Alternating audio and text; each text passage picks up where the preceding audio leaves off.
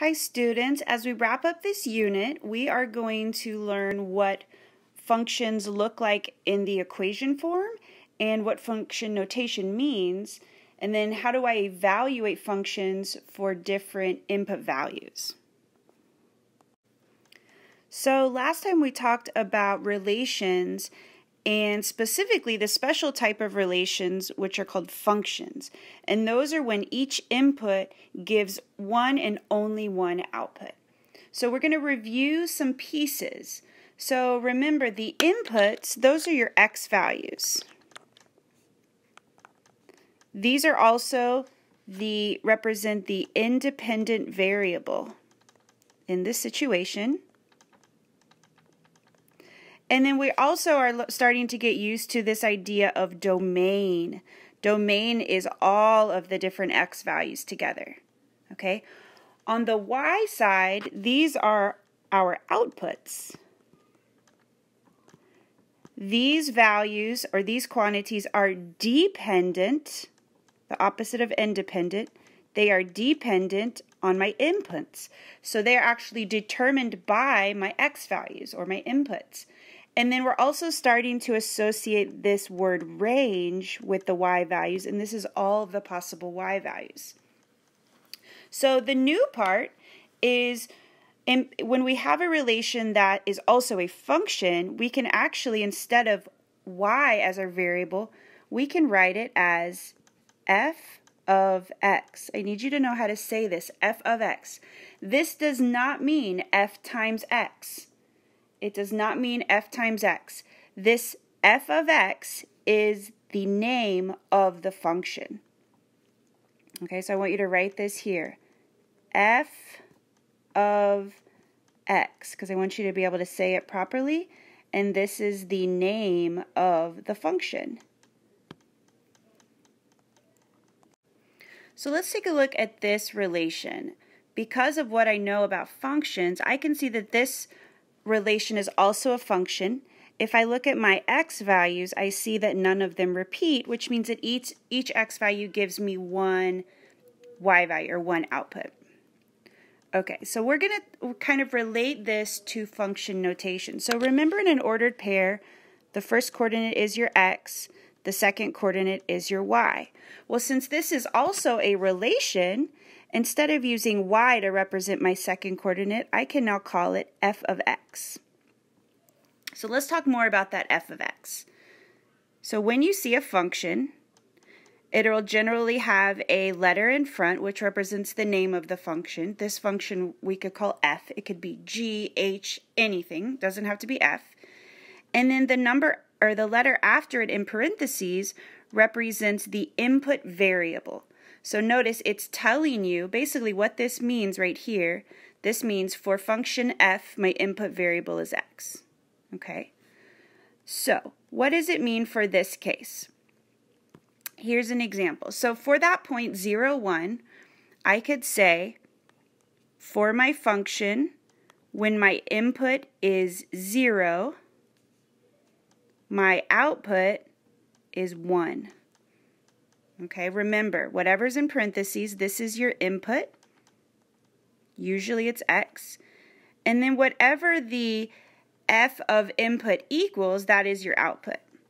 So that is the value of that function when my input is 0. The value of the function is 1 when my input is 0. So if I look at the next point, I could write it like this. F of 1 equals 2. When my function has an input of 1, my output is 2. So we're trying to get into this idea of what function notation means and what it looks like. So let's look at an example of a function that gives you a function rule. So up here at the top, the name of our function is f of x. Its input is the x variable. Notice that it's inside the parentheses. The way that I find my outputs is by using this expression over here. So while we might be used to seeing an equation like y equals 3x plus 1, it kind of is the same. We're taking out the y part and putting f of x in its place. So the 3x plus 1 is how we get the outputs from the inputs. It's called the function rule. So it says we're going to evaluate it. Evaluate it means take out your x values and replace them with numbers, and then simplify. And the x values that we're going to use are found in this given domain. So remember, domain, those are my x values, and here are my possible x values. So we're going to go ahead and try this. So the way that we do it is like this. We're going to first evaluate for that first input value of -1. So where my x is in my function name f of x, I'm going to put f of -1.